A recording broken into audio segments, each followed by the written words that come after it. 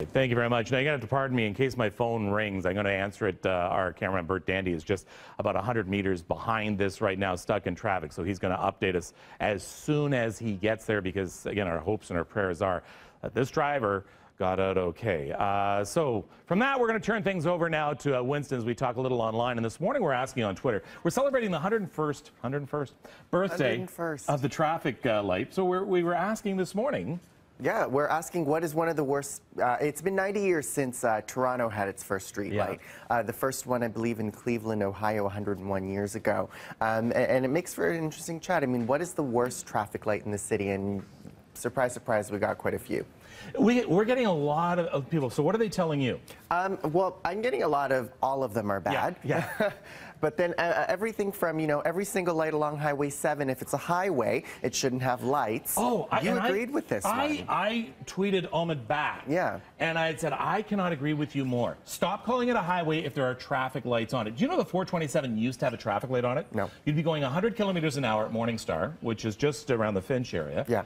And there was a traffic light there. Yeah. They took it off. Highway 7, shouldn't be called a highway anymore if there's traffic lights on it. Yeah, I mean, and other expressways and highways like the Allen Expressway, it's so short, and then they shove a traffic light at the end of the thing, and it just kind of all bottlenecks, and it spills onto Eglinton, which is all under construction. Okay, that goes back, my friend, to a day long before you. It goes back to the Bill Davis. Do you know who Bill Davis was? No.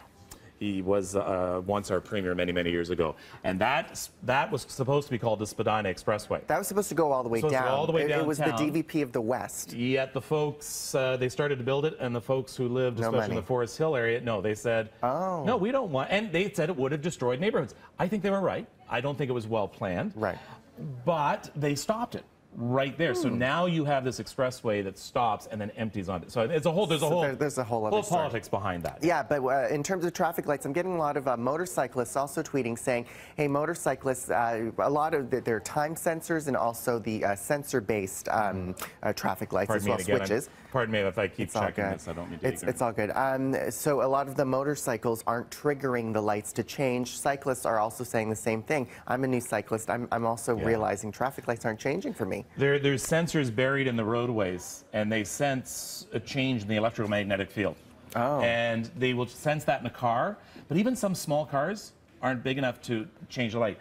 In Toronto, they are putting some special sensors in for bikes and motorcycles. You'll notice, I know there's one at Oakwood and St. Clair. You'll notice 3 dots on the roadway, right just in front of the white line. Okay. If you park your bike on those 3 dots, it's supposed to trigger the light, so or it's all your motorcycle. About placement. Yeah, it's all about placement, but they don't really advertise that very much. No, they shouldn't. And I've seen YouTube videos where people have taken like universal remotes and programmed them so you could change the. I don't know if they actually work. I think in the early days you'd be able to do that, but probably not. No, so that's a whole different. Those are the lights for special strobe features for fire trucks.